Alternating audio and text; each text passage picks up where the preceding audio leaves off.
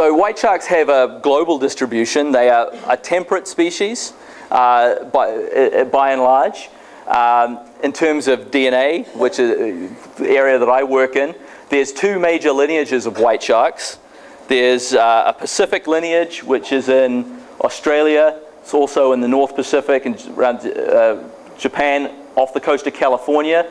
So that's one lineage. They are distinct amongst themselves also. There's no movement between California and Australia and New Zealand.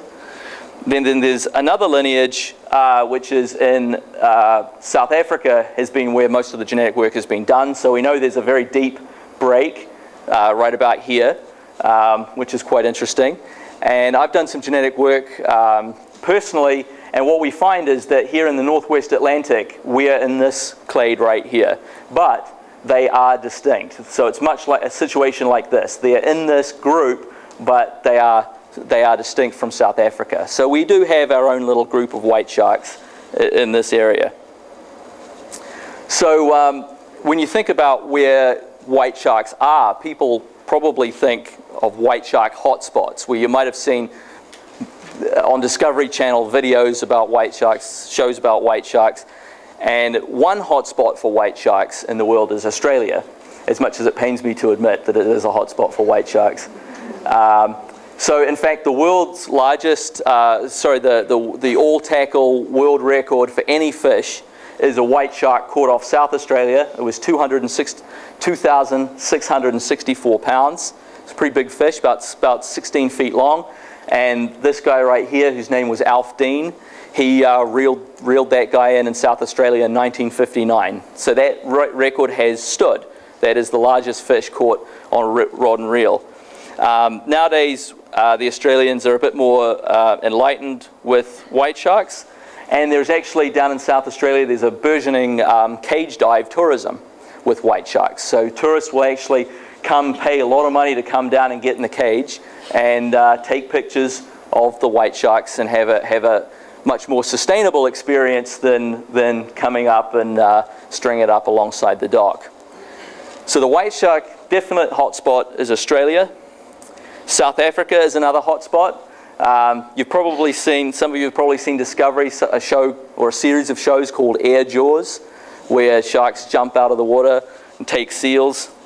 They look much like that. They get a lot of pictures. I mean, that's pretty impressive. This is like a 10-foot fish launching himself that far out of the water. So that breaching behavior is documented off the Cape Coast of South Africa. So definite hotspot there in South Africa, which if you ever go kayaking in South Africa, never look behind you because you never know what you're going to see. So what about the northeast US? Is this a hotspot for white sharks? I mean, you wouldn't think so. If the Coast Guard's issuing a warning for somebody saw a white shark and they issue a warning, it must be pretty unusual, right?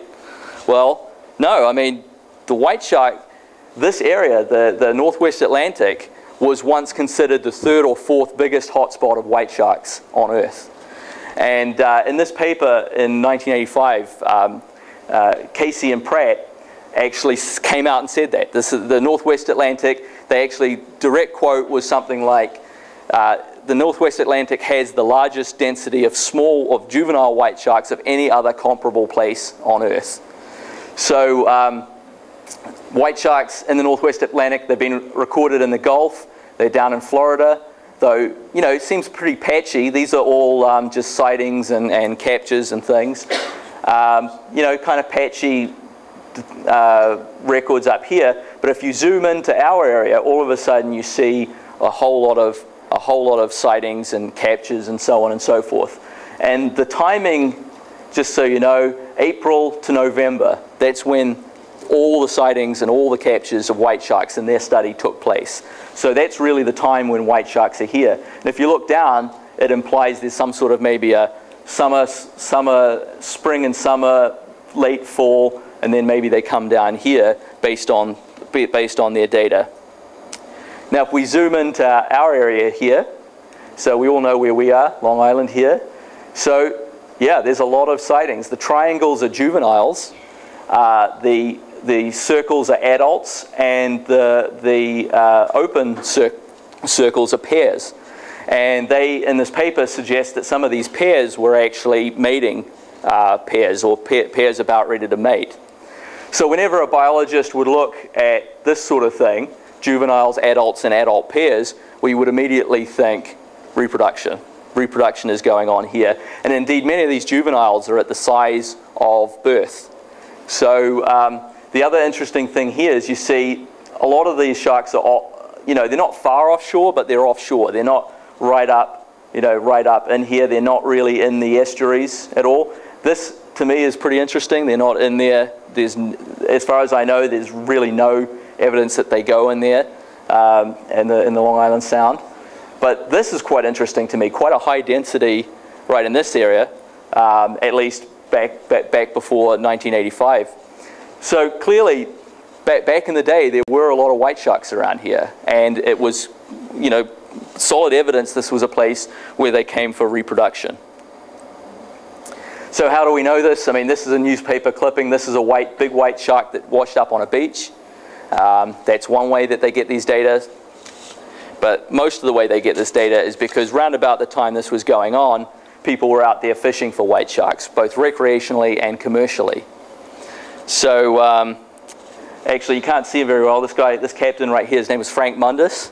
He was based out of Montauk. He was a very, very famous shark fisherman.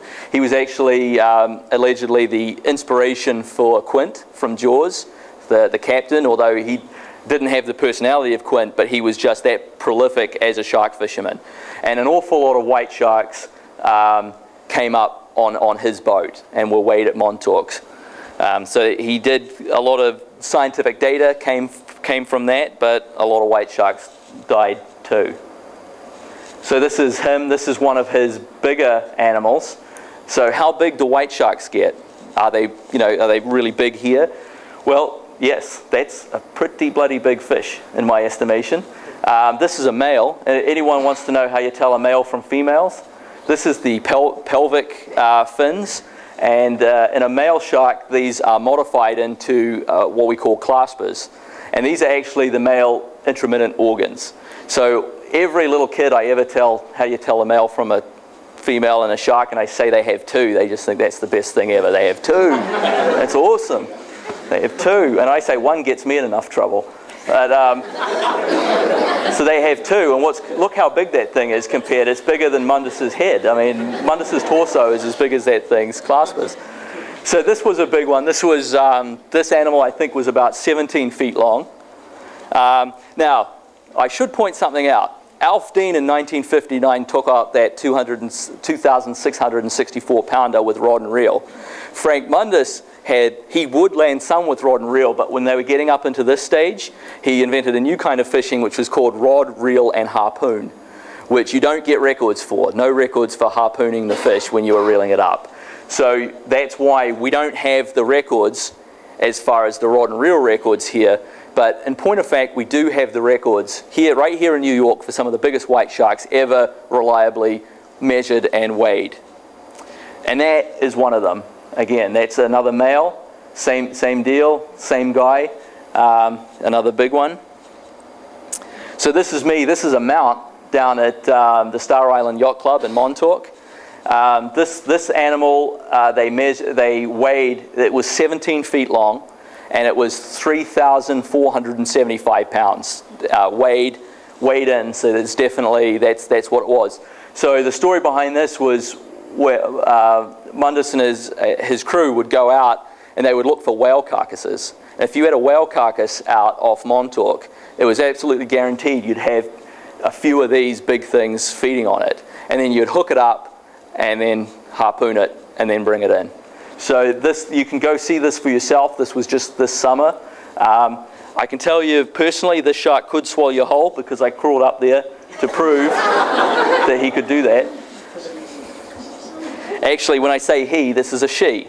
So the female sharks are bigger than the males. So if you have a male that's 16 feet, you can take it to the bank. You've got a female that's going to be 20 feet out there. So the males are always smaller. This is a female. This one was not weighed, but they estimated the weight was 4,500 pounds. Another one, this one you can find their head in a bar in Montauk. So another big one. This one was again about 17 feet or more. So they get big. Do they get old? Well, how do you tell a shark's age? Well, this is actually one of the pieces of a shark's vertebrae, its backbone. So each one of those pieces is called a centrum. And what's really cool about them is they have these rings. And these rings are laid down in a periodic way. So just like you can count the rings and figure out how old a tree or a coral is, you can do the same thing with any kind of a shark. Well, almost any kind of a shark.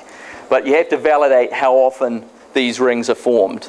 With white sharks, there hasn't been a definitive age and growth study because they've as yet been unable to validate how many rings are formed per year. But if they're anything like their relatives, it's one band per year. And so the age and growth work that has been done so far suggests that white sharks are probably maturing at around the age of 10, and they're living 30 to 50 in that region. So they're a long-lived animal, and they're late to mature.